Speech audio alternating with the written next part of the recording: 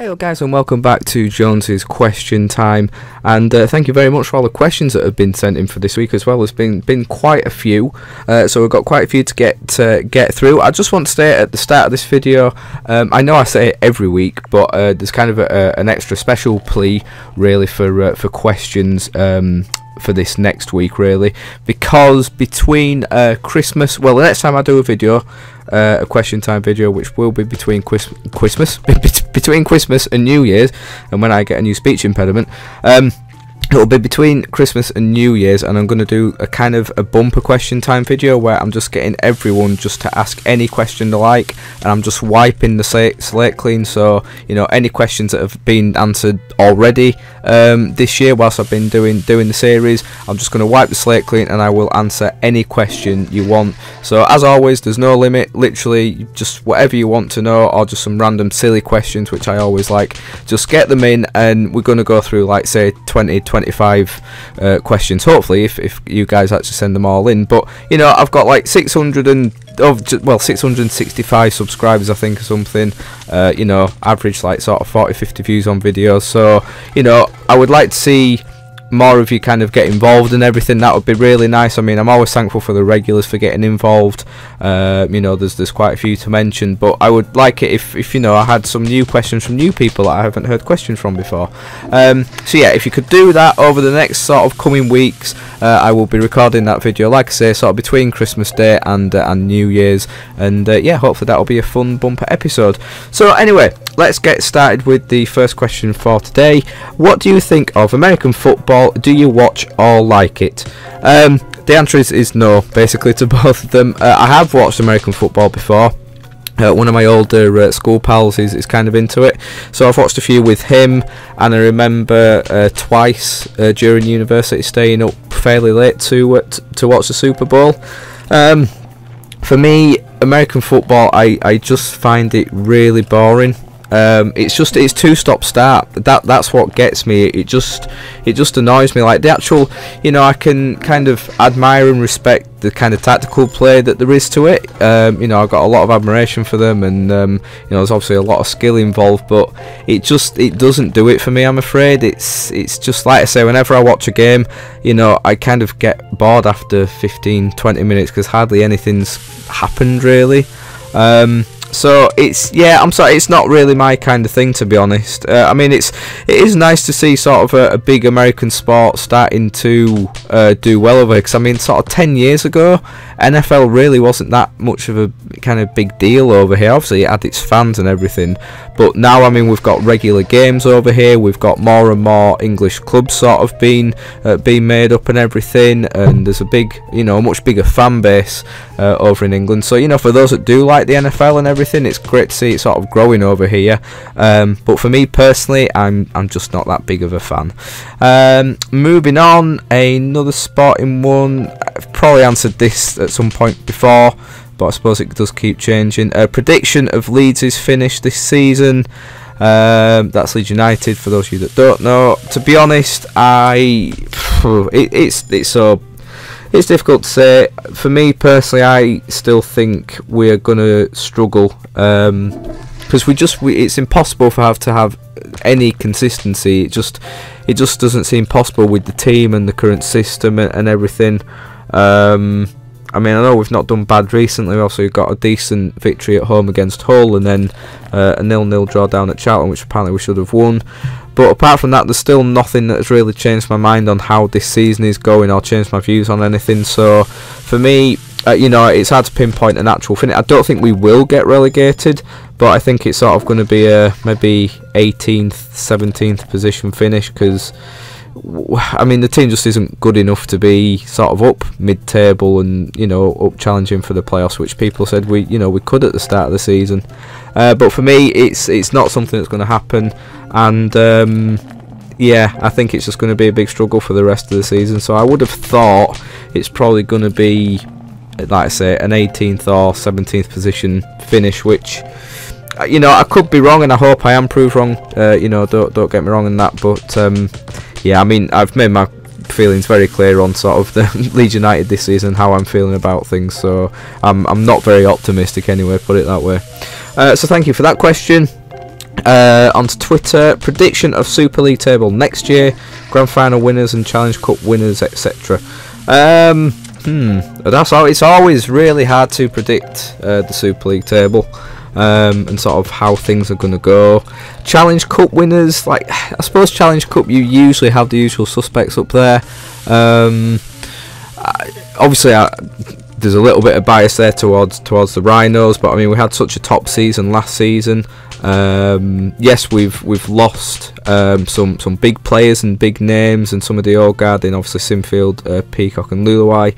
But I think we've sort of recruited strongly, and we've still got a decent, strong team for next season.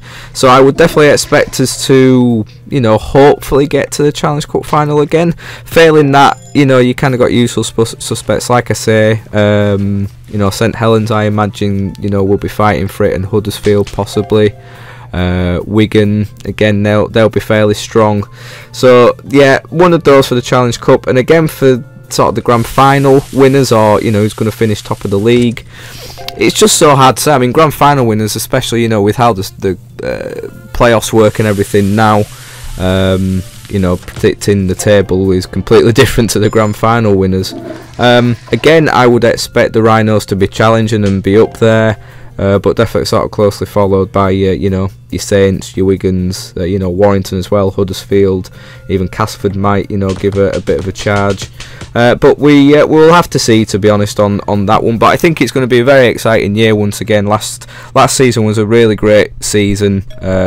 So many good and decent matches and closely fought matches. So yeah, I'm looking forward to next season of Super League. So thank you very much for your questions there.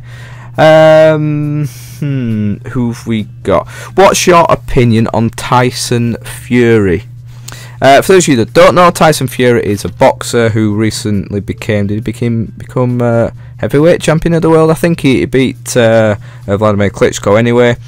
My view on Tyson Fury, basically before this match came up, should I say, he was one of those boxers that I'd always kind of heard the name of, but whenever I'd kind of seen him or heard stuff about him, I didn't really pay that much attention because I didn't really like him. And since the match happened, the fight happened and everything, I dislike him even more, basically. I mean, everything in the lead up to the fight, obviously there was the original fight that ended up being postponed, and then the lead up to the actual fight itself. And I mean, I have a big problem with boxing anyway. I think the arrogance there and the way that some of the match just isn't called for. I know it seems to be part of the sport and everything, and you've got to play mind tricks against your opponents and everything, but for me it just puts me right off. I really do hate it. And some of the things that Tyson Fury were doing was just pathetic and really sad. And I mean, it's been made even worse recently. It's kind of been made clear that he's made comments over the years, sort of, bigoted comments and stuff about homosexuals and various things. Obviously, he's coming out and denying it and everything, but, people are saying otherwise. So yeah, I really don't have that much of a high opinion of him anyway, put it that way. And the fact that he's up for Sports Personality of the Year just really annoys me. Like, part of me thinks that he's probably going to end up winning it. Sort of the big furore that's happened over the past few weeks for him being nominated for Sports Personality of the Year. It's led to petitions against him, sort of, being, taken away from the nominations and everything, and not having a chance of winning. But I think that's probably going to spur a lot of boxing fans on, because he does seem to be fairly popular with a lot of boxing fans, which, I don't know, it's fair enough, but I really don't like the man, and I'm really disappointed that he's anywhere near the Sports Personality of the Year kind of shortlist. Speaking of that, someone has asked, who do you think should win Sports Personality of the Year 2015, and who do I want to win? Who do I think will win? I don't know, to be honest. It's really hard. It's kind of one of those. In fact, let me just quickly get the list up. I mean, there's a lot of people in there that deservedly need to be in there. I'm really pleased to see Kevin Sinfield is in there. Although I've personally had a little bit of a gripe with him due to a journalistic kind of encounter with him a few years ago. He really is much deserved of at least being nominated. I mean, personally for me, I think he won't win it. He's the person I want to win it, but I don't think that he will, just because of the way that rugby league is kind of portrayed out there. I don't think it's it's definitely not as popular as it should be, really. So although he will get a lot of votes and basically the whole rugby league family will be behind him, I really don't think that he will be up there, unfortunately. But if he got in the top 3, I think that would be pretty good going for him.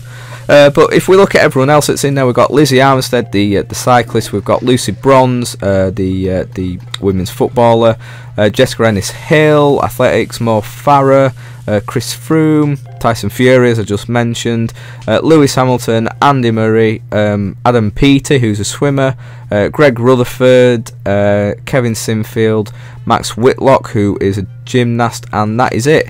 I mean, we look at kind of what's happened. I mean, personally, I think it will probably be maybe Lewis Hamilton. Obviously, winning that 3rd Formula 1 title. I think he's like only the 3rd or second person, British person to do that. So yeah, he's probably going to be up there. Andy Murray did a lot for us to win the Davis Cup. I don't know. Like I say, I've got a bad feeling that Tyson Fury is going to end up kind of being up there. But I don't know. Chris Froome, I hope, has a good chance winning the Tour de France, of course. So I think probably it's going to be Lewis Hamilton or Andy Murray that will win it, but I would love Kevin Sinfield to win it, basically. But again, we'll have to see, because Sports Personality of the Year has come, I don't know, a little bit of a farce over the past few years. But yeah, that's my opinions on it anyway.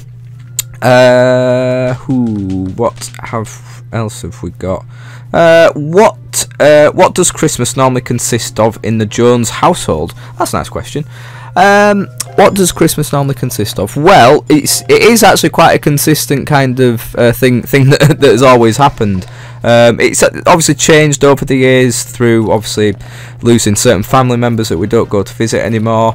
But currently at the moment, we will wake up fairly early in the morning. Obviously because I get so excited and I just have to get up and open the presents, of course. No, I mean, we usually get up about sort of 8 o'clock, I would say, between sort of 7:30, 8 o'clock. We'll go down, have some breakfast, and then sort of gather around the tree and open presents and everything. Usually sort of send a few phone calls send phone calls, because that's what you do. Make a few phone calls to family members that we won't get to see that day. Then we usually go down to my brother and sister-in-laws and to see my nephew. We usually stay around there with a few more family friends, and stay there for sort of an hour and a half, 2 hours or something. We usually have bacon butties and oh god, what's the drink? Champagne and orange juice. What the hell is it called? Bucks Fizz. There we go. We have some Bucks Fizz, and again we sort of watch Lucas open his presents and everything, and just have a laugh and just do what families do on Christmas Day. It's always lovely. Then we usually come back home, just have a little bit of lunch, sort of a light lunch, and sometimes my uncle and other family members will just quickly pop round and nip round. And then we always go over to my auntie's on Christmas Day. She always cooks and makes a lovely Christmas dinner. We usually go over there, and her cousin comes round and everything, and it's usually just a few of us. My granddad used to go before he passed away quite a few years ago. But yeah, it's just a little gathering round there, and then yeah, that kind of takes us through to the end of the day. But yeah, it's always really nice. Usually it's usually the day after Boxing Day, actually. We always have all the family round at our house, but it's been moved to Boxing Day this year. But yeah, that's always nice as well, having a big gathering, because for me, like, Christmas really is about family. On a personal note, it is anyway. Obviously gift giving and everything is always very nice, and the receiving of gifts, and if you're obviously religious, you've got that aspect to it as well, although obviously I don't have that part. But yeah, family for me at Christmas time, family should be an all year round thing, but I think Christmas just has that special kind of, I don't know, that special feeling to it, when kind of family members can gather around and just have a laugh and eat too much and drink too much, and yeah, I always love it for that aspect of things. So yeah, that's sort of typical Christmas in the Jonesy household. And best Christmas film, oh, that is a tough one. Actually, no, I say it's a tough one. I know exactly what I'm going to answer. But I do have quite a few. I mean, Miracle on 34th Street, not the original. I have seen the original, but I do prefer the later one that, was it the early 90s, I think, with Richard Attenborough? Yeah, I think it was the early 90s anyway. That's always lovely to watch at Christmas time. I do really like The Grinch. I think The Grinch is a great film. Polar Express as well is fantastic. I mean, there's always a lot of movies that you watch at Christmas that isn't always actually that Christmassy. But for me, a more recent one has been Alice in Wonderland, the Tim Burton one. That always seems to be on at Christmas, and for some reason, I always love watching that at Christmas. But for me, hands down, the best ever Christmas film, and I don't care what anyone says to me, hands down, it is The Muppets Christmas Carol. For me, it is not Christmas until I've watched The Muppets Christmas Carol. You know, you've got all the other Christmas carols and everything. Again, I quite like the more recent one, the animated one with Jim Carrey.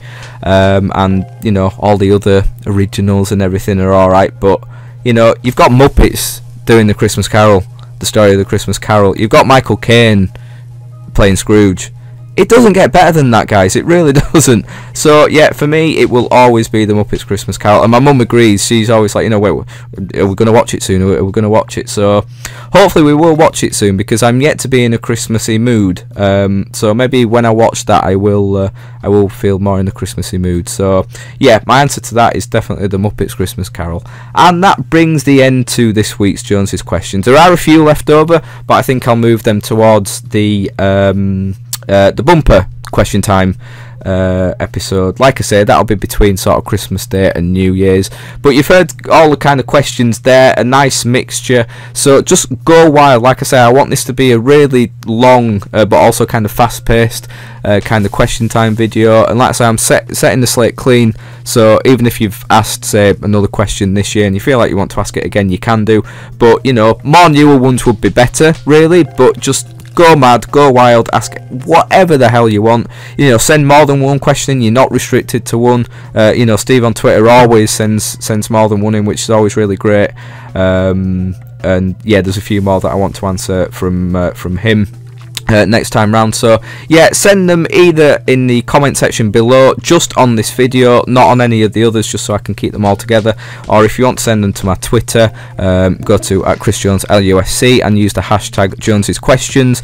Make sure you do always use that hashtag. I mean, it doesn't matter if you forget, but it just makes it easier for me to sort of keep tabs on them and collate them together. So use hashtag Jonesy's Questions @ChrisJonesLUSC. And yeah, hopefully we can have a really good kind of festive question time. We can have a really festive question time around Christmas time, guys. That's what I'm trying to say. So thank you to everyone who has sent questions in for this week. I hope everyone is really well. If this is your first time here, then please do consider leaving a like and maybe even subscribing. That would be very much appreciated. And until next time, guys, take care of yourselves, and I will see you all very soon.